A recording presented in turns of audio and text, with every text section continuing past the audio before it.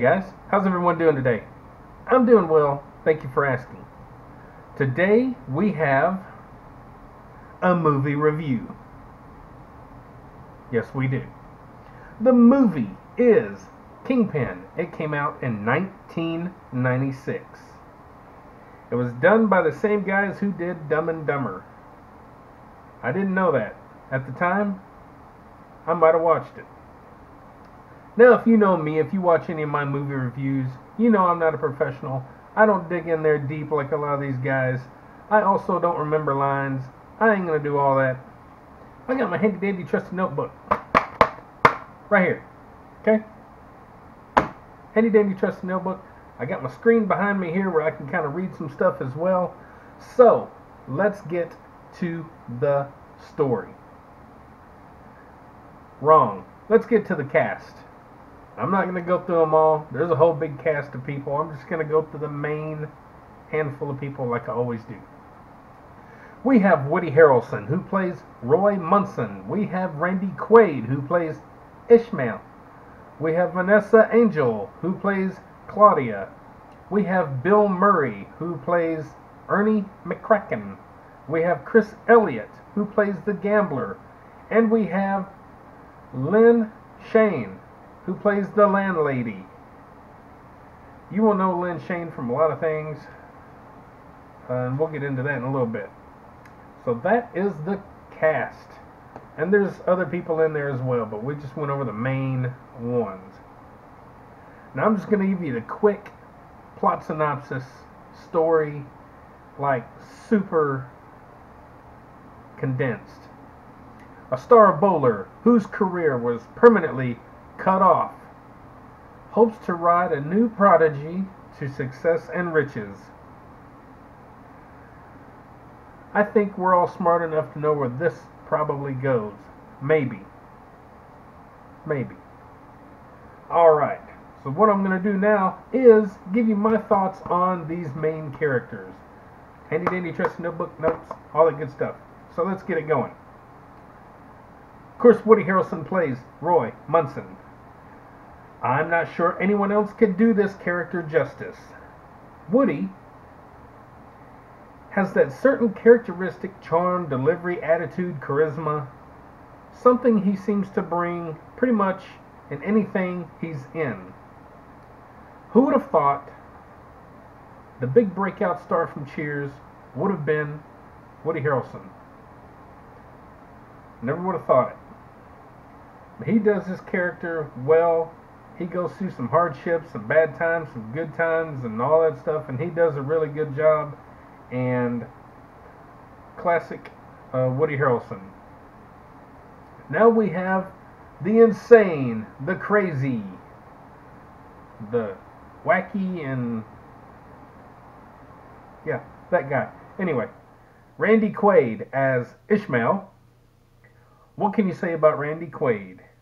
I mean, he is Cousin Eddie. He's always had that way of taking a character and making it interesting. As with this character, it's classic Randy Quaid isms mixed in with the character he's playing, and in my opinion, he does a really good job, and he looks in really good shape in this movie. You actually kind of see him a little bit, and he looks in really good shape in this movie. I'm really surprised, because if I'm not mistaken, Independence Day was like 96 or 97, 98, something like that. And he looks a lot different in that movie, just in that short time frame. But surprisingly, he looks pretty good in this movie, you know. And he does the character great. So if you like Randy Quaid, you're gonna like his character. Like the guy or not, he is legendary. No matter if he's been in some weirdness over the past few years or not. Now we have Vanessa Angel as Claudia. Honestly, I'm not familiar with her, but she did well with this character.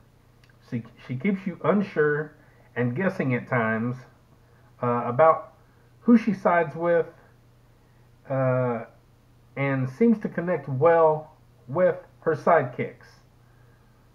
And she's hot. We might want to put that in there. not bad to look at. Now we have the legendary Bill Murray as Ernie McCracken. What can you say about Murray that hasn't been said over the last 40 years? He takes his shady character and breathes life into him like only Murray can. You know, if you've seen Bill Murray in one movie, a lot of times he's that character in a lot of movies. He just kind of has that attitude, that way about him, that sarcasm, that just kind of, you know how he is with the way he delivers lines and his, uh, just the way he does. That's how he does this character. It's not, it's not crazy over the top, but it's over the top. He looks crazy in here towards the end of the movie. And next we got Chris Elliott as the gambler. He doesn't have a big part in the movie, but he's always the same crazy, quirky, weird kind of guy. If you know Chris Elliott, I'm a fan of Chris Elliott all the way from, you know, like David Letterman when he used to be on there all the time. I'm just a fan of his weird humor that he does. He's just, he's good to me. I like him. If you don't know much about him, go watch Cabin Boy and go watch, I believe Scream 2 is the one that he's in, where they're in the haunted mansion. Hilarious. Good stuff. Now we're getting on to Lynn Shay as Landlady. I've never seen Shay play a more gross character. I know her from her appearances in horror films. She's well known in that genre anymore. I don't know about early on. I haven't really looked up anything on her. But I know her mostly from she's that woman you look at and go, she's always in horror films. That's kind of what she's known for. She takes this character and owns it. She's snappy, weird, witty, gross. She's on point and brings new meaning to the word gross. She really does. So now we're going to move on to basically kind of what I feel about the movie. The movie seems over the top, but with the likes of Anchorman, it brings realism to the subject, bowling. Like Anchorman did with That Profession. It's a cult classic to anchor men and those in that business from what I recall. It seems like I've read things and seen things on TV about it and all that, and it's like it's the movie that they just, you know, it connects with them and they all love it and watch it. So, and I believe the same is probably true for Kingpin to bowling. It's probably a movie that they go to. So, you know, big bowlers.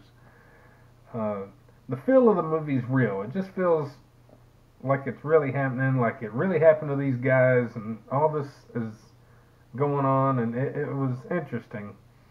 It seems behind the scenes and in front of the camera that it's just legit. It seems like they followed real bowlers around and just paid attention to their lives. It's kind of what it seems like. The film moves nice and fast, keeping you entertained the whole time. I never felt bored, and a lot of times I do with movies. I kind of do. I never wanted to watch this, as it just didn't look interesting. But, however, I'm glad I did. It's enjoyable and surprised me. That's always a plus for me. I've flipped past this movie 100 times in my life and never cared to watch it. I've heard people talk about it, and you know, it reminds me of The Big Lebowski, and I just watched that actually like this past summer, I believe. I didn't care for that too much, but I did care for this. So I'm not going to go into details about like the set design and cinematography and the lighting, etc., etc. It's just all done really well. There's nothing really bad about any of it. It's a great movie. It really is. I'm gonna put this as a cult classic kind of status movie for me now.